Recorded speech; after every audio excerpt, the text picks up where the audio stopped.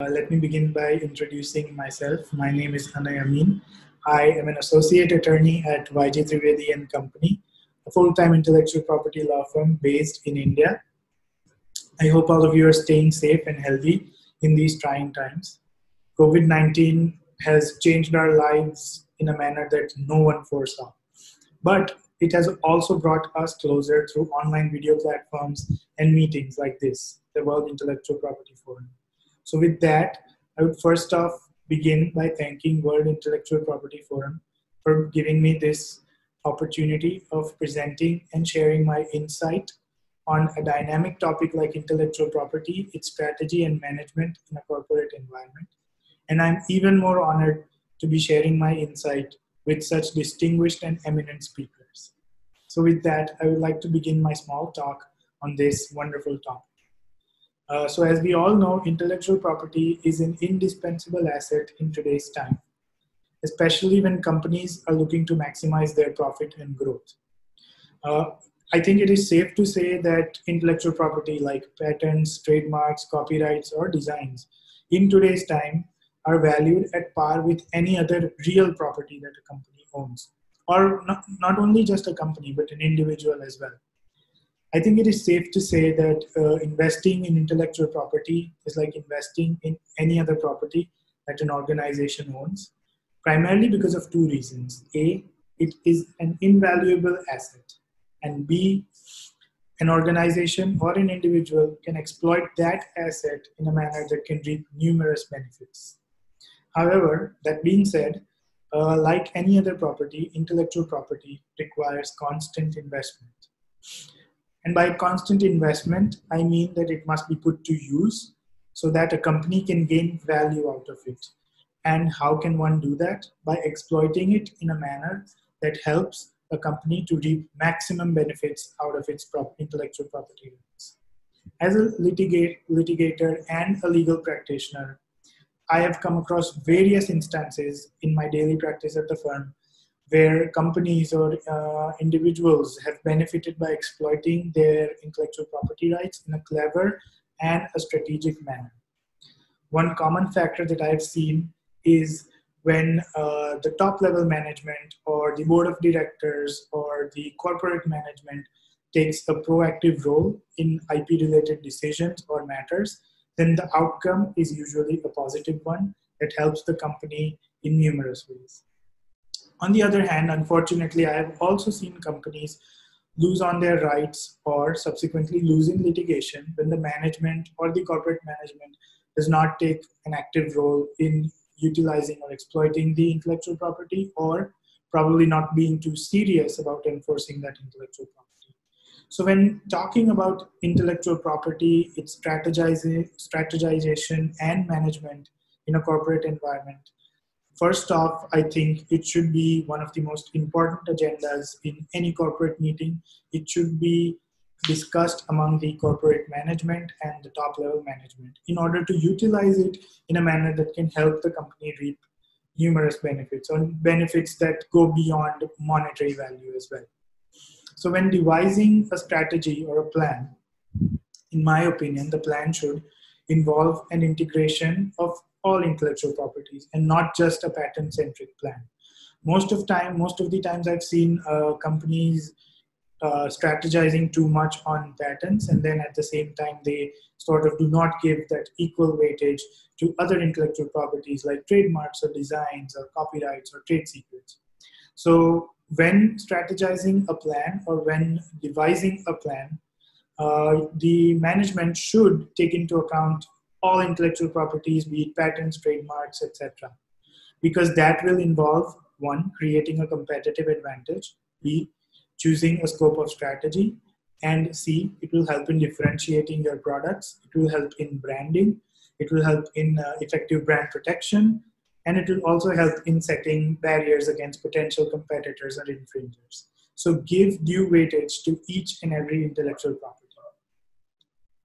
Further, when I talk of strategizing or devising an action plan, an intellectual property strategy plan and its subsequent success, in my opinion, depends a lot on interdepartmental help By interdepartmental help, I mean that all departments of the company must work together in a way that not only helps to protect IP, but generate, uh,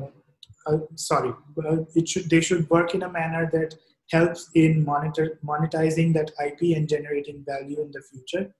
At YG Trivedi and Company, we have been around for 50 years, and fortunately, we've seen so many companies litigating and trying to protect their intellectual property rights. So, over these years of experience and period of practice, what we've concluded is that when interdepartmental communication, or when all departments work together in a company, it would help in proper and effective intellectual property management and protection. So to have a so wholesome strategy, all departments, in my opinion, must work in synchronization. Right from the company's R&D, that is the research and development department, where all the intangible assets and assets of value are generated, to the protection of that intellectual property by the legal department, and finally exploiting that intellectual property through enforcement lawyers, brand specialists, and licensing professionals, etc. So you see, these stages or these bifurcations will help in an effective intellectual property strategization and management. So all departments must work together, and there must be synergy among all the departments for an effective intellectual property plan to be in place. So, the stages that I discussed, or not stages actually, but the criterias or the bifurcations that I discussed, can mainly be categorized into a three-stage process. So the first would be generation of an intangible asset by research and development, or through research and development and its team. The second step would involve protecting that intangible asset by applying for statutory protection. When I say that, I mean you need to apply for a patent. If it's an invention, you need to protect the brand name, if it's a trademark, or if it's a slogan, or it's a name. If you are protecting the aesthetical features, or just the look of it, then apply for a design registration. So, and the third and most important step, I think, is using it and exploiting it through the enforcement department to generate monetary value out of that asset. So it can be categorized in a three-stage process. So while I was researching for this topic, I came across a wonderful research paper from MIT, and that paper was quite extensive, and it helped me out a lot during this research. So in that research, they quoted a survey where they had interviewed marketing and promotional staff, as well as the legal staff from big companies or MNCs.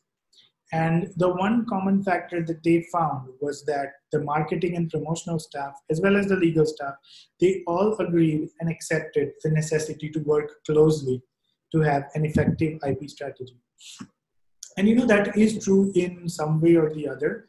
I've seen it happen so many times during my practice at the firm, that whenever a company comes in with any grievances that they have, or when they come in with any problem that my so-and-so intellectual property right is being violated or is being infringed, it is usually, that information usually comes in from the marketing team.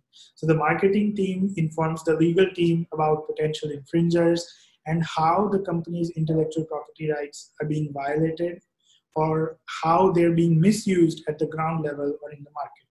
So that information can only be obtained from the marketing team. So I believe that the legal team and the marketing team should work together, so that a synergy that is created between these two departments will almost always prove beneficial to an organization. And I've seen that in my practice. So I can safely say that whenever the marketing team and the legal team work together, the results are usually beneficial for the company. Now that I've mentioned the MIT research paper, having gone through that paper and researched further on this topic, I believe it would be appropriate to quote a certain paragraph or a suggestion from that paper, wherein they quoted 5 major intellectual property strategy scopes. Um, they were suggested by the research paper, and I felt it was relevant and worthy to mention here because those 5 steps, if were to be applied by any company, I believe personally that it would help in effective intellectual property management and strategy. So the first step or the scope was a full-fledged IP protection that involves protecting technical and non-technical intellectual property. And it, like I said in the beginning, it should the weightage to each intellectual property should be equal. You should not only be focusing on patent. It should not be a patent-centric plan only. So technical and non-technical IP should be protected, and it should be sought for every possible minor invention in order to block the entire technology space, in order to block the entire marketplace to your advantage. The second scope involved patent and trademark control. So in addition to patents for core technology, trademark protected brands should also be registered for product differentiation, for product distinctiveness, and so that you can stand out in a crowded marketplace. The third scope involved trading the IP by licensing it or selling it. This again is a crucial aspect because it aims at creating large IP portfolios and actually improving or gaining benefit from your intellectual property if you were to license it or sell it. The fourth scope involved pure branding. So every potential product differentiation that you have must be trademarked and must be marketed extensively for it to stand out. And the fifth scope was to support core research and development. So patents, trademarks, and designs are supposed to protect products that build on substantially sophisticated inventions. So these 5 factors I found were really relevant, and I thought it was important to quote them because they are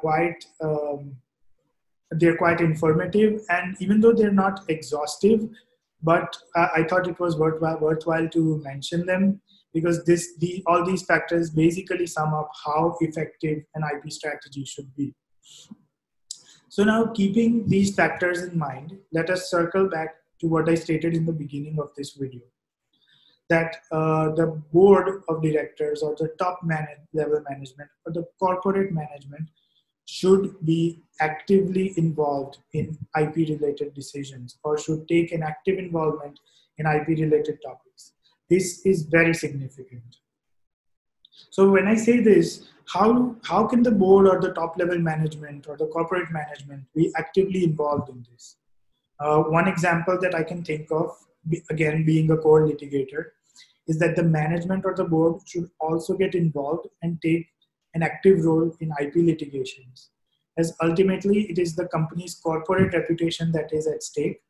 So by taking a proactive interest or by taking an active interest in ongoing IP litigations or any ongoing IP matters for that fact, would ultimately prove beneficial because ultimately it is the company's image, the company's reputation that is at stake. So like I said, they must get involved and they should take an active role, not only in litigations, but all other matters. So I think that probably is one key factor. But again, folks, you need to remember that there is no one-size-fits-all principle for an effective IP strategy. But there is strong research and evidence attached to it that shows that companies tend to do better at IP management when the top corporate management renders their active involvement, not only active, but when the top management is actively and genuinely involved in all IP related projects, then that is a major hit or a major success factor that drives IP performance. So all in all, during my research during this topic, I most certainly have come to a conclusion that effective IP management in a corporate environment will require management attentions at all levels. It is a process that should involve top-level management in IP process planning in order to obtain higher results. And of course, the top management should interact and should regularly take updates from senior IP executives or the IP team. And that would in turn lead a higher performance of the intellectual property rights.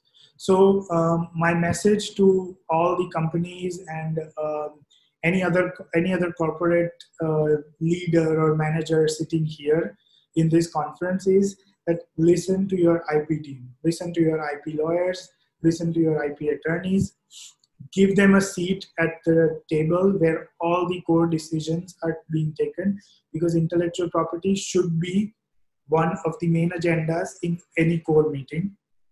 So listen to your IP team and hear them out, and devise a plan that works not only to the benefit of the company, but also to the benefit of the employees, so that they can put in more efforts and can work towards strategizing a proper IP.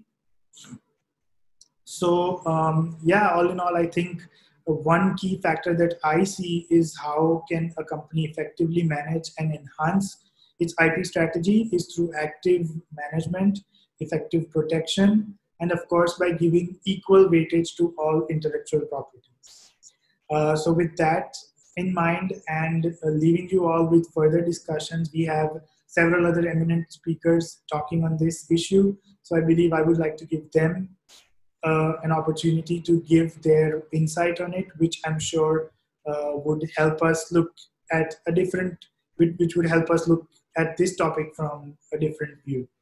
So I once again thank the World Intellectual Property Forum for giving me this wonderful opportunity, and I'm really honored to be a part of this conference. So yeah, I hope all of you have a wonderful session, and I'm really looking forward to having a wonderful interactive session. So thank you everyone, stay safe and take care of all, and take care of yourself. Thank you very much. Bye.